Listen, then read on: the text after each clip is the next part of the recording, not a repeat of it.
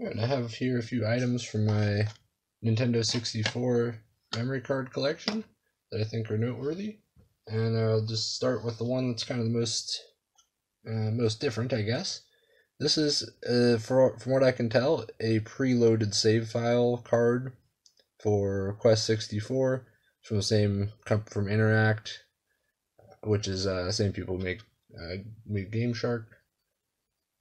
Yeah, Gameshark, cheat device, whatever you want to call it. I actually have a complete box of this.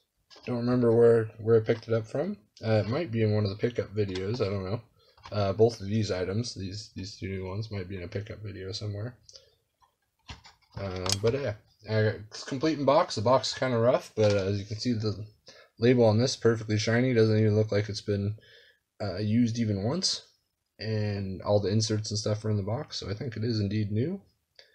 So before I try to plug that in, I will replace the battery with the lossless method I showed in my last video there.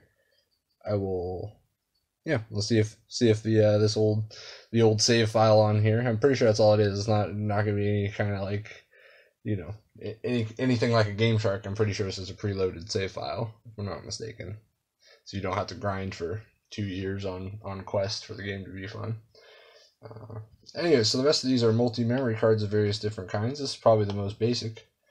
And, oh, actually, before I show you those, I wanted to show you these kind of other interesting pieces that are not multi-memory cards, but just, this is a Mad Catz replica of the short, you know, just regular OEM memory card.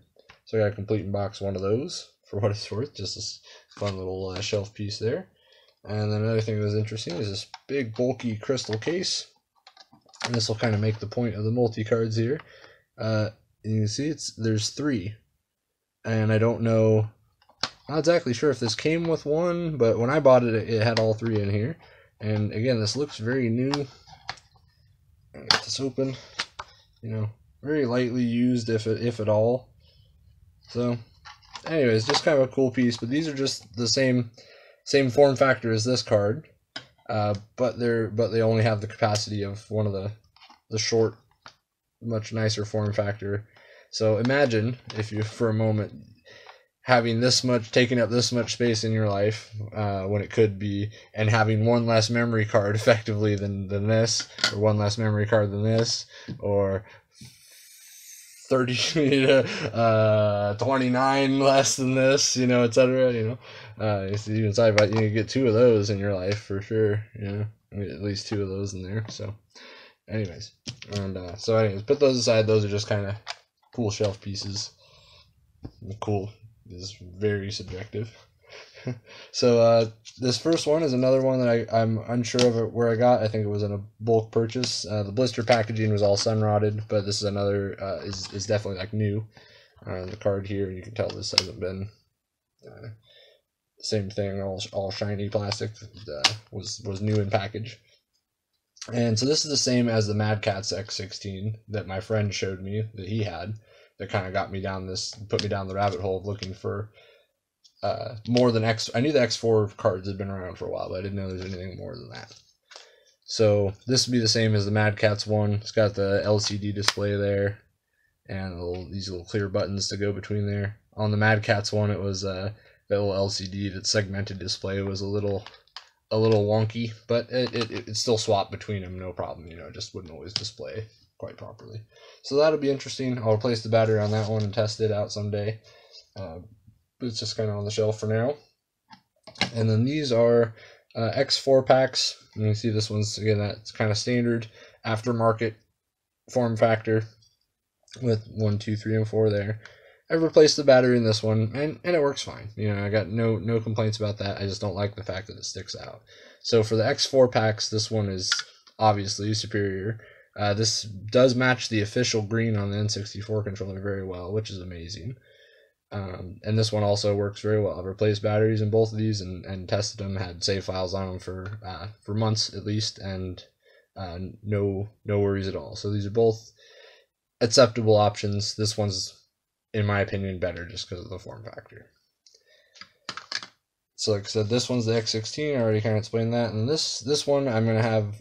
This card's getting its whole own video basically. I got 3 of these in a lot, and I had never seen them before anywhere, and someone had 3 of them, so I bought all 3 of them for what I thought was a decent price, and 1 out of 3 of them works flawlessly. All 32 pages. I've tested them rigorously, again over months, and they seem to have held up fine, even with the original old. It's not only an old lithium cell battery, but a cheap one. It's not like it was a Panasonic or any brand name. It was just off the shelf Chinese from 2000 or whatever, and the voltage was way down on it, and it was still holding the save, so that was kind of impressive too.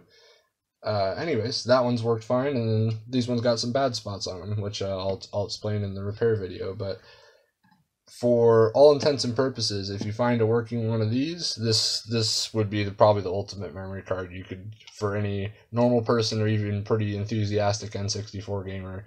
Probably all the save 32 memory cards would probably take care of you. But for that matter, 16 probably is enough for even a fairly avid N64 gamer. And the X4, is I would say for sure, for if you just have a few N64 games you play, and one of these X4 cards, like this Nyko one especially, would be a good choice. So there's a few different multi-card options and a couple other oddballs.